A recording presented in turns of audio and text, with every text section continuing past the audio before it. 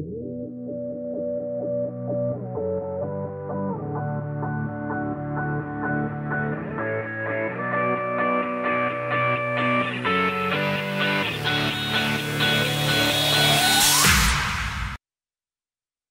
everyone, we're at the 2017 Builders Show here at the Mitsubishi booth. I'm Lauren Hunter with your favorite building products expert, Matt Reisinger. How you doing? Good. You know, actually I prefer to be called Giant HVAC Nerd when I'm at this booth. Well, it's funny you mentioned that because the first time you and I spoke was when I was working on a story on mini splits. So I have always associated you with not just Mitsubishi, but being an HVAC expert. So we're going to go, you're not a nerd. You're into this. All right, I like that. That's good. You know, I've been using mini splits for many years. I made my first trip overseas to Japan about 15 years ago and stayed in a house that had mini splits. And at that time, I'd never seen one, didn't know what it was. And the ability to control the room I was sleeping with a one controller and set that temperature independent from the rest of the house, it's something I never had heard of before. I'd only seen a central unit with one temperature for the whole house. I think most people are used to that, and I'm curious to know how you're finding their reactions to having a unit like this on the wall in, multi-rooms in their house as opposed to just the venting and ducting that they're used to. It's becoming more and more normal. You know, where I am in Austin, we've got a very design-oriented community, but also a very tech-heavy community. And just like having that cool Nest on the wall, people are used to having technology. That's really cool. Tell us a little bit more about the technology and how a mini split works. The technology, if you're not familiar with it, it's called VRF, Variable Refrigerant Flow. A great analogy is most American houses are heated and cooled with a compressor outside that just has one speed or maybe two speed. It's kind of like if you got in your car and the only speed you had was floored. That was the only option, just on or off. And as a result, we get a lot of uncomfortable areas in our house because you have to kick your unit on for it to change the temperature, and it only has one powerful speed.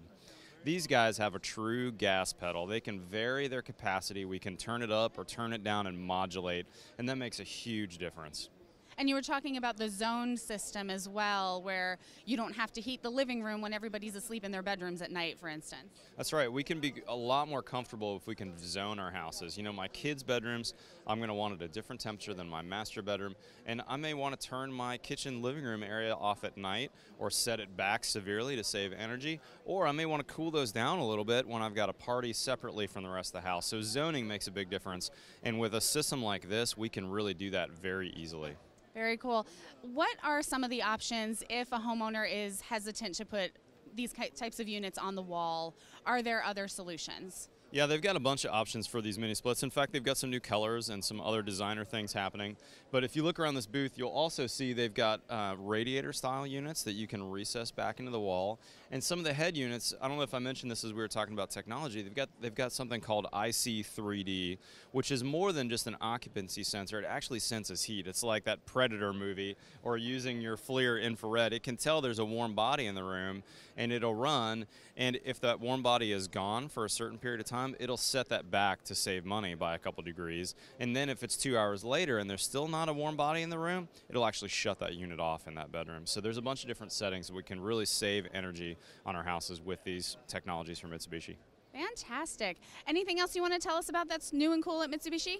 Yeah, the last thing I want to mention is if you're a builder who's not interested in this, or your architect or designer really doesn't want this on the wall, you can still utilize this technology in a bunch of different form factors. So right behind us, this is a normal looking American box that you see in everybody's houses. It upflows or it can side flow. You can have standard ductwork attached to it, but the engine that drives this is still the VRF technology. So we can have a normal looking ductwork, or like this one hanging up in the rafters here. I use these a lot. This is a small and compact unit that still blows air, still has traditional registers, but it's sized to just run maybe 1 or 2 rooms. So you could run that like I do in a master suite often.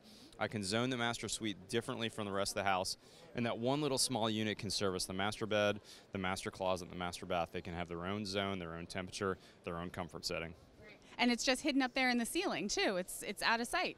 And it looks like a normal system. When you walk into that room, you see the normal grills and registers, or the super sexy linear ones like I use a lot. No one has a clue what the engine is behind the walls. Matt, thanks so much for taking us on a tour of the Mitsubishi booth. This is a lot of cool stuff. Lauren, thanks for joining me. It was really fun, and it was also cool, besides just the booth, to see the show village. You know, some of these technologies, builders can't always envision what this is going to look like in a house they're building, but that show village we toured last night, it showcased all these things, and the cool thing is it looked like a normal house. No one said anything different or said, oh, this looks so out of the ordinary. It just looks like a normal house, but yet it's got this comfort, the efficiency that you're going to get from a Mitsubishi system. Hopefully Lauren will join me at IBS 2018.